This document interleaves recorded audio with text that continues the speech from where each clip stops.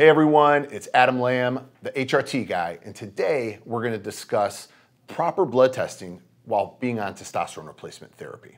So initially, it's very important to check your testosterone to see where your range is and to understand the path of therapy that you might need as far as dosing and stuff like that.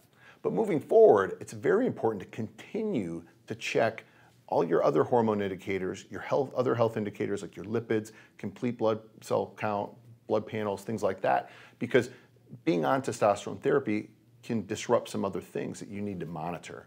So what we recommend is that you get your blood work done every 6 to 8 weeks in the beginning and then every 6 months moving forward so we can make sure that you're on the right path.